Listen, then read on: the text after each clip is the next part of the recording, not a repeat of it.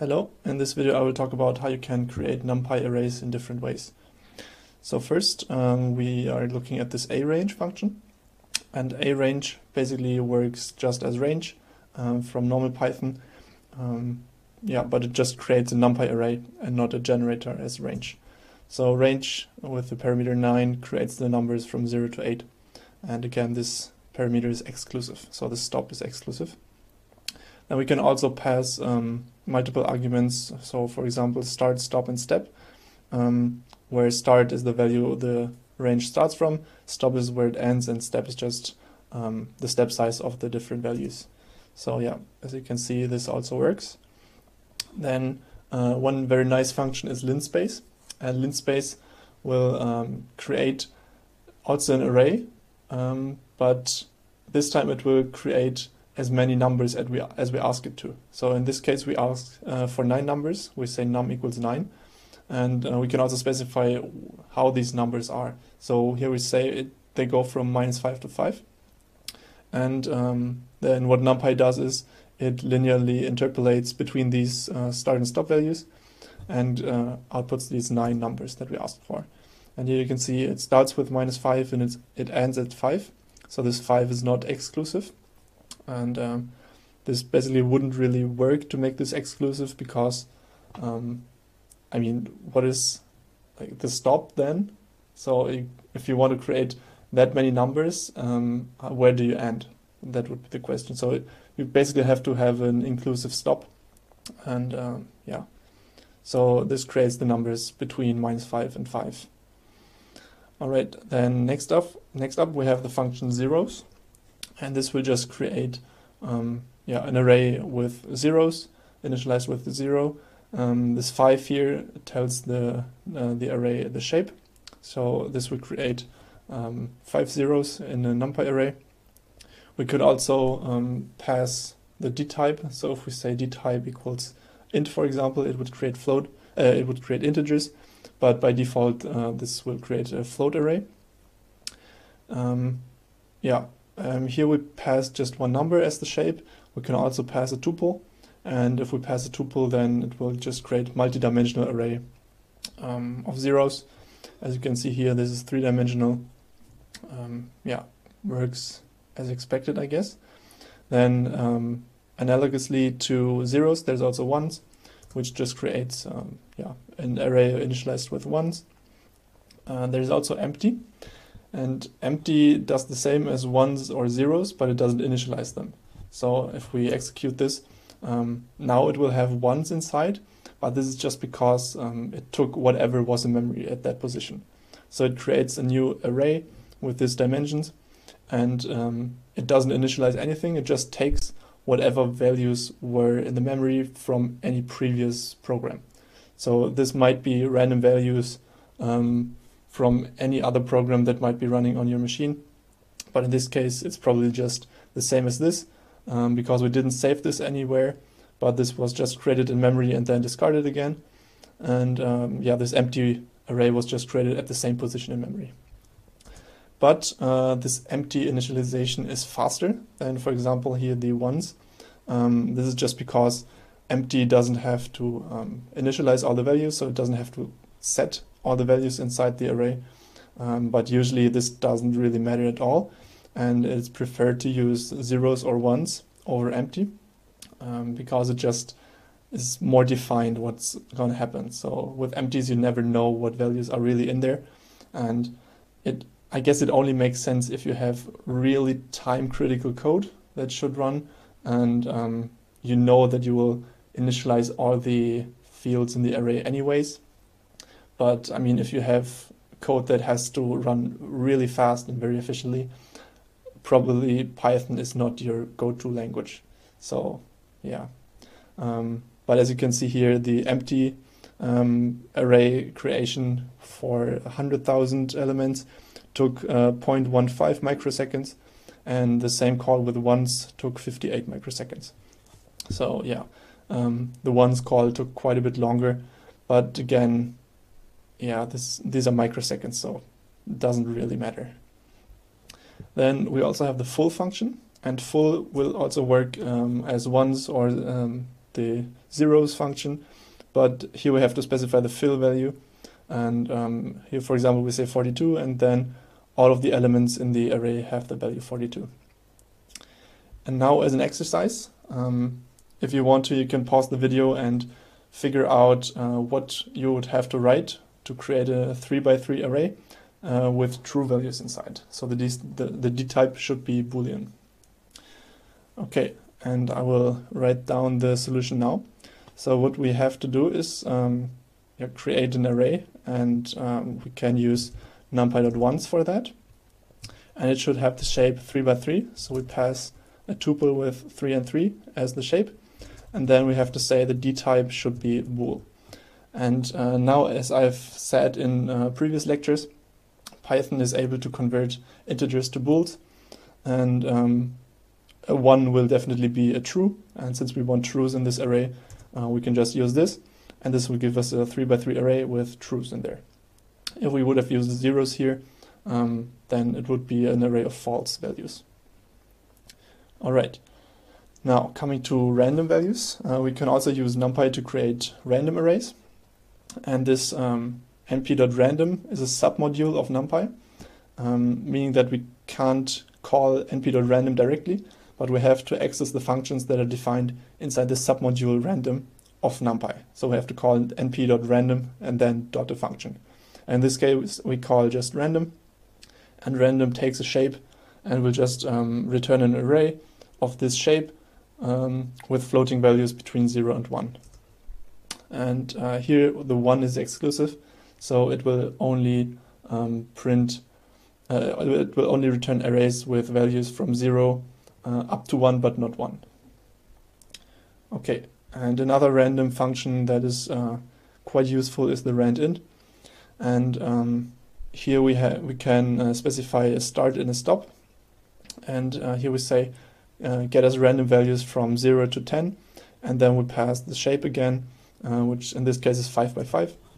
And this creates us an integer array with values between 0 and 10 of the shape 5 by 5. And you can also use this randint to create Boolean arrays, by the way. And if you just pass a D type there and set D type to bool, it will create Boolean arrays. But be careful with that, because NumPy in that case doesn't convert anything else than zeros and ones.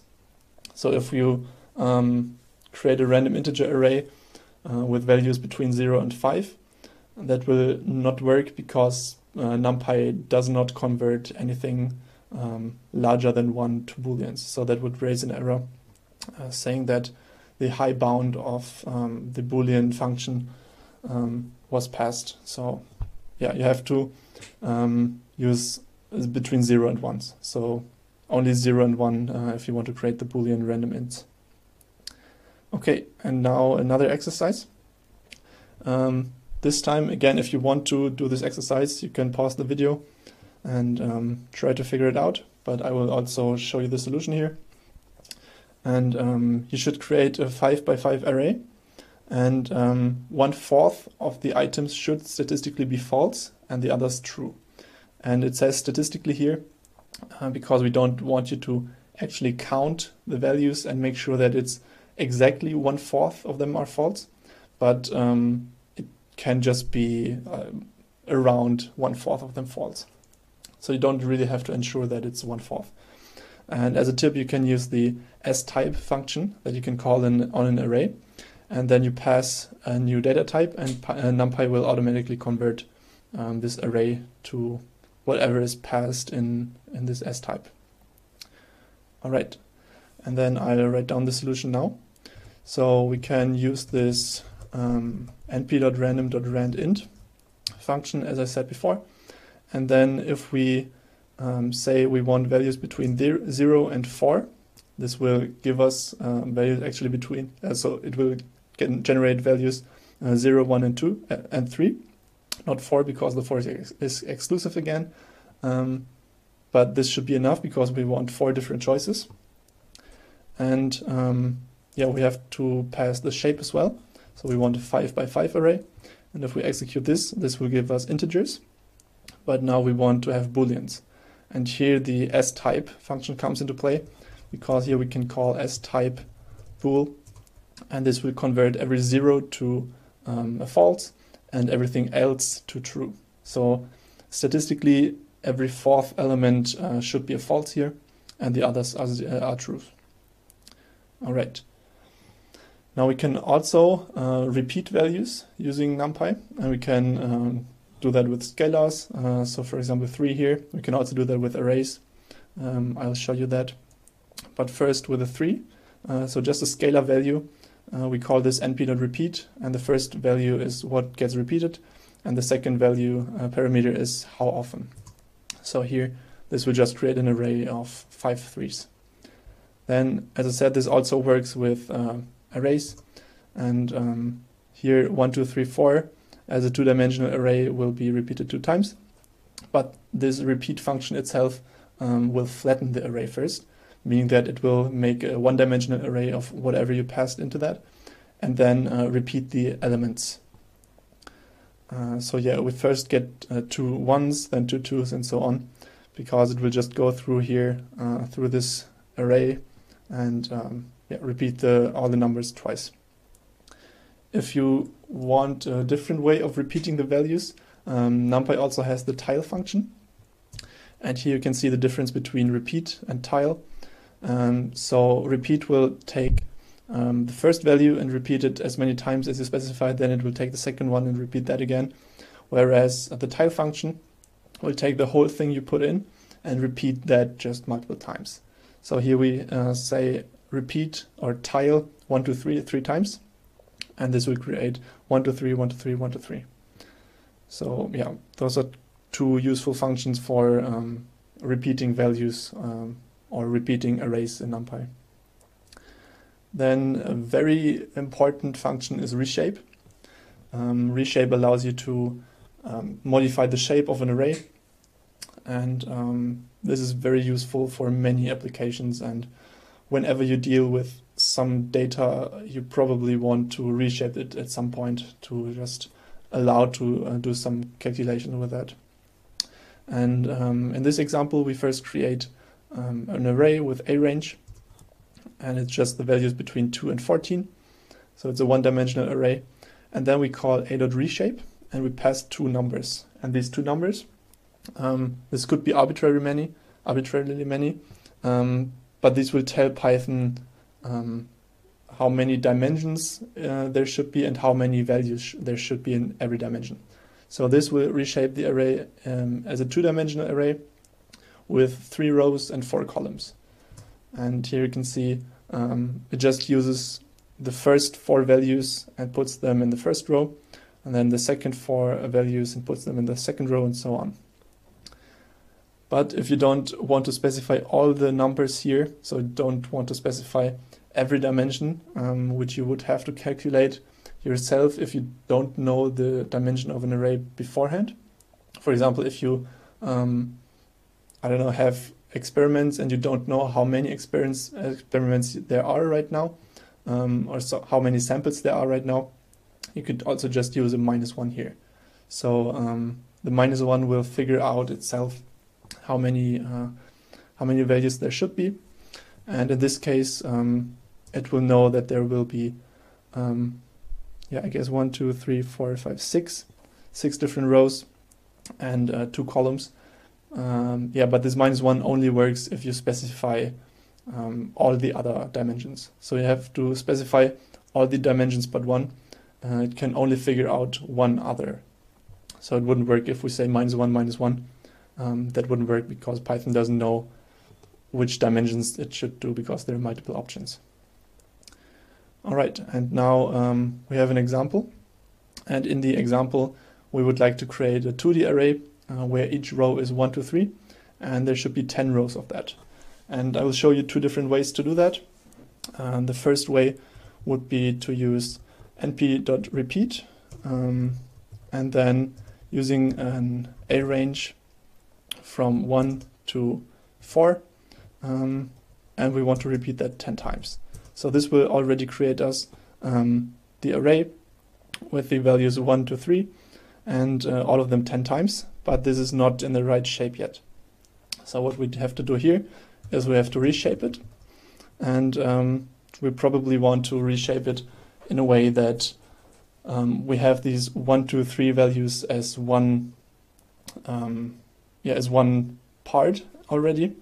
And for that, in this case, if we would say 10 rows and then figure out the rest, this is not correct yet, because it will just create 1, 1, 1, and then after that a block of 2s and so on.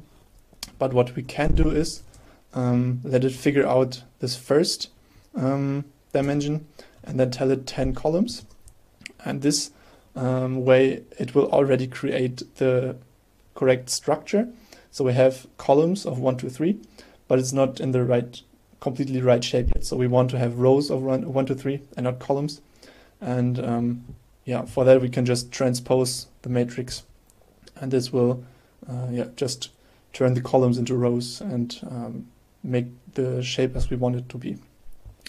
Then the other option there is to use tile, and it's very similar to repeat, but here we do the same thing basically. We also repeat this range 10 times, and this will get us this. So we have 1, 2, 3 repeated 10 times, and then we only need to reshape this. And this time we can say create 10 rows and then figure out how many columns, and this will already work, and we get what we wanted. So these are 2 ways to achieve this, for example, with the methods I have showed so far. All right, then one thing on comparing arrays. It's sometimes a little difficult to compare the values in arrays. And in this example here, we've created 2 arrays. They're both 3 by 3 matrices. And the first one, so they're both initialized with the zeros. And then in the first one, we changed the value of 0, 0. So the top left value here, we added this epsilon value, which is just a very small number. And as you can see here, it set this value to 1 times 10 to the minus 12. So it's just a very small number, and b is just a bunch of zeros still. And we can use this equals equals operator to compare these two. And if we do this, it will correctly tell us that the first one is false, since we changed that one, and the others are true. So the others are equal, they're all zeros. And now if we want to check if all of the values are true, so if every element of the 2 matrices is the same, we can use this equals equals and then call in all on the result. So we have to add the parentheses here, because otherwise it would just call all on B, but we want to call it on the result of this evaluation. And then what all will do is check if every element in the matrix or in the array that we have here is true. And in this case, this is false because we have 1 false here. All right, and then this is not the best way to do this, and I will show you why. It has a flaw, and the flaw is, for example, that if we have 2 arrays and one of them is empty and the other one has 1 element, and we try to do this equals equals all, to try to check if all the values are the same, this will actually give us true. And technically this is not correct, because we're comparing an empty array to an array with 1 element, and intuitively this shouldn't be true. So this should never be true because they don't have the same shape, first of all. And also this one has a different value than this one, because this one doesn't have any values at all. But still this gives us true. And then this is kind of a problem which is not always important, but in some cases this could lead to some bad errors which are difficult to detect. And because of that, Numpy has added their own functions. And to compare 2 arrays, for example, the array equal function was added. And to the array equal, you just pass 2 arrays. And here we use A and B from above again. And this will basically do this equals equals and all. It will do something similar, but it will also check if this problem has occurred. So if we say array equals C and D.